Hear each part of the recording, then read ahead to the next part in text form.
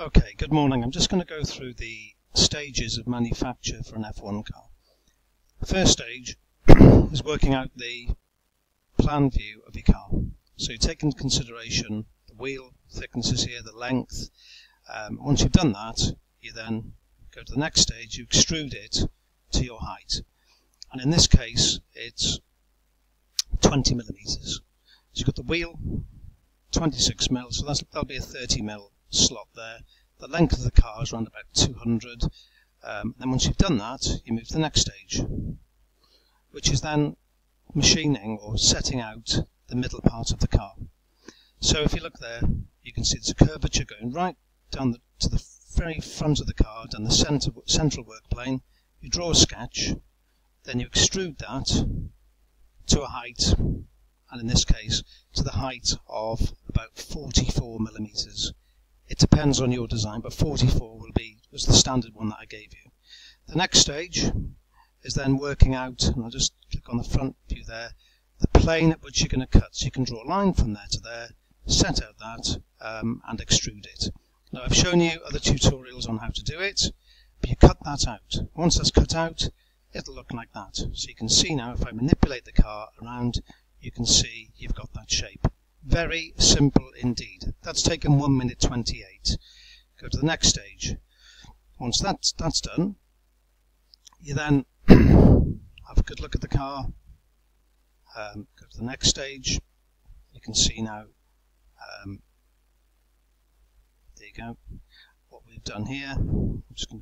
You then insert the chamber, okay, from a set height, move to the next stage, and the next stage then you can see that we've just trimmed off the front of that car. Okay, good. So that's going to be part of the front nose cone. Now the next stage is cutting out. Let me go from a front view here, so you can see. Just click on that again. A front view. You can see we're going to cut out this bit to give the front profile of the front nose cone of the car. So we cut out that section. Let's go back to view here, and you just extrude that and cut it out, cut out the shape. Right, excellent. Next stage, have a look. Just turn the car around a little bit. Click on that again. The next bit is cutting out a slot all the way through the car. So if I just grab hold of this a minute, you can visually see we're going to cut all the way through here.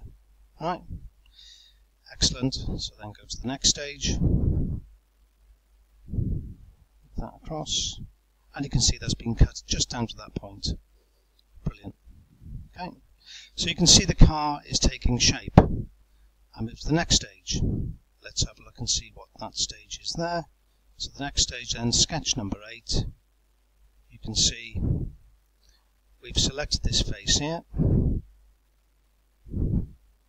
and filleted these two radius here, okay, to get the curvature on that front nose cone.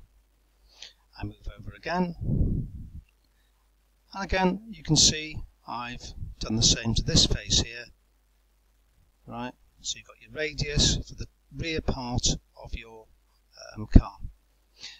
Doesn't take long. That's 3 minutes 44. Okay, I'll do another video to go through this step by step, but this is a visual guide. You can see now this stage we've rounded the edges. That's very simple. Radius the front nose cone here. We'll move on. We've now had to, let's have a look,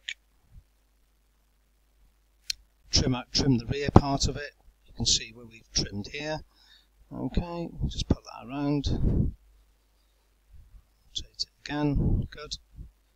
Go to the next stage. Click on the next stage, and you can now see the rear of the car. Let's have a look underneath. We decided to cut all the way out because that part that we put in before didn't quite work the way we wanted to, so we just machined the whole base out. Okay, good.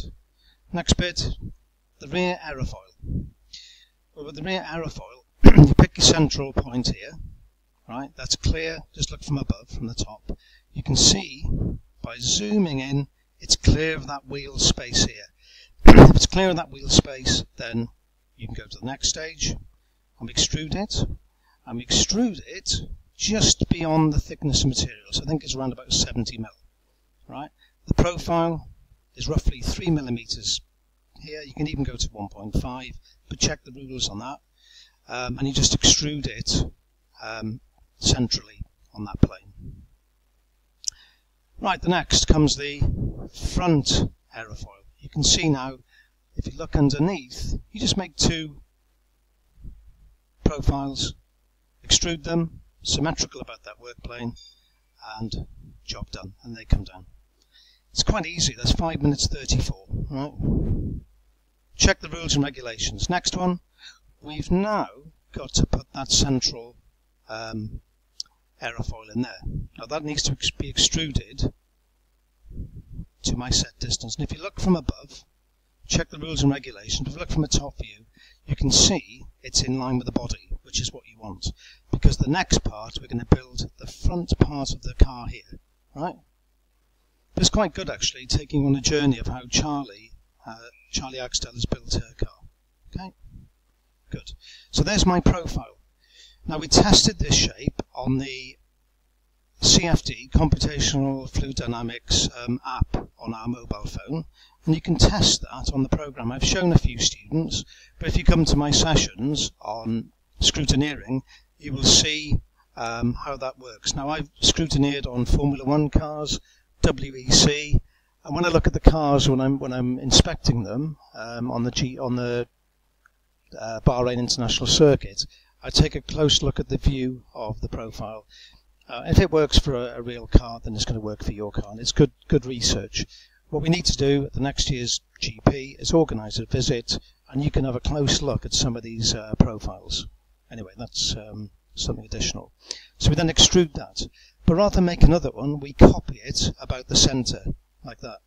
And believe it or not, that's the car finished. Okay? That's it. That's all it is.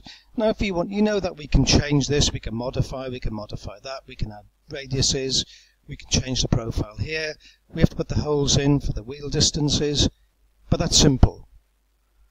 Thank you for listening, and come and see me for any more tips. Thank you, Mr. Plunkett.